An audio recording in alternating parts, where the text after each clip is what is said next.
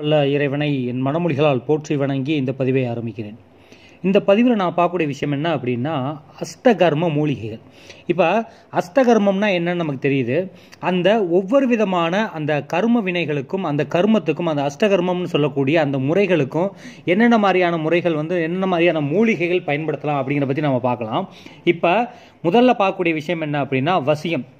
ஒவ்வொரு விஷயமே பார்த்தீங்க அப்படின்னா சித்தர்கள் முதற்கொண்டு இந்நாள் வரை பலவிதமான மாந்திரிகவாதிகள் சைவ பூஜைகளுக்கு பயன்படுத்தக்கூடிய இந்த மூலிகையினுடைய வேர்கள்.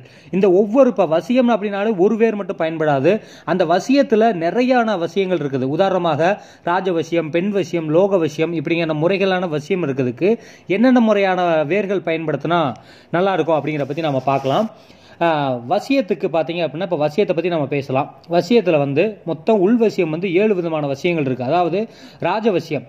ராஜவசியம் அப்படிங்கிறது ஒரு ராஜாவை போல வாழ வேண்டும் அப்படிங்கிற அப்படிங்கிற நிலையை ஏற்படுத்தக்கூடிய வசியமும் கூட. அந்த ராஜாவை போல வசியம் ஏற்படுது, பொதுமக்களுடைய வசியம் எல்லாமே அதுலேயே வந்துடும்.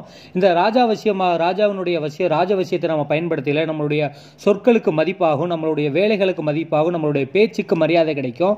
நாம் இருக்கிற இடத்துல நம்மளை சுற்றி ஒரு நல்ல விதமான ஆட்கள் நிறைஞ்சிருப்பாங்க. ஒரு போற்றுதலுக்கும் ஒரு புகழுக்குரியால நம்ம மாறணும் அப்படின்னா இந்த ராஜவசியத்தை செஞ்சுக்கலாம். இந்த ராஜவசியத்துக்கு பயன்படுத்தக்கூடிய வேர் சீதேவி செங்கழு நீர் வேர். இந்த வேரை பயன்படுத்தி செஞ்சோம் அப்படின்னா ராஜவசியம் உங்களுக்கு நல்ல விதமான பலன்கள் தரும். அதற்கப்புறம் பார்க்கக்கூடியது பெண்வசியம்.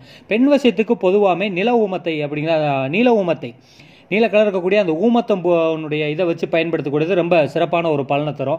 பெண் வசியத்தை விவரிக்க வேண்டிய அவசியமே இல்லை. ஒரு பெண் அப்படிங்கிறவளை வசியம் பண்ணணும்.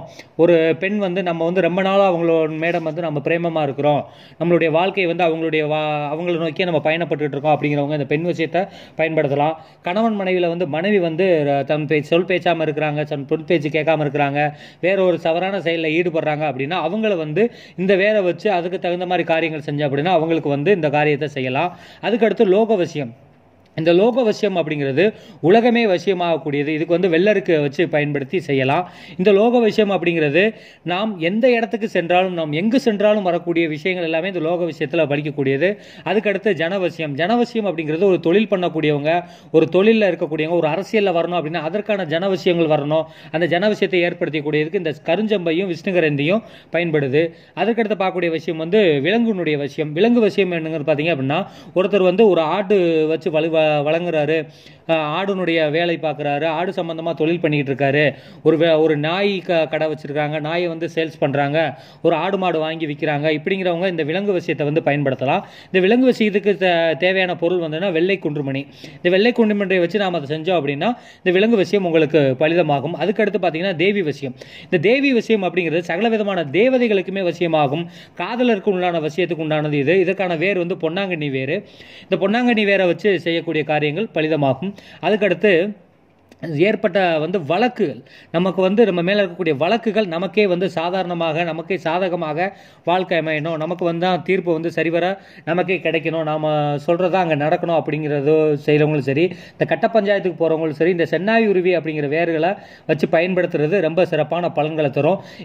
இதெல்லாம் எப்படி பயன்படுத்தணும், இந்த வேர்களை எப்படி பண்ணணும்னா முந்தைய வீடியோக்களில் கொடுத்துருக்குறேன். அந்த வீடியோவை நீங்கள் போய் பின்னாடி பார்த்தீங்கன்னா தெரியும், மூலிகையினுடைய பயன்பாட்டு முறைகள் எப்படி பண்ணுறது அப்படிங்கிறத. மேலும் இது போன்ற தகவலுக்கு தொடர்ந்து இணைந்தீர்கள். நன்றி. மீண்டும் வேறொரு பதிவில் சந்திக்கலாம்.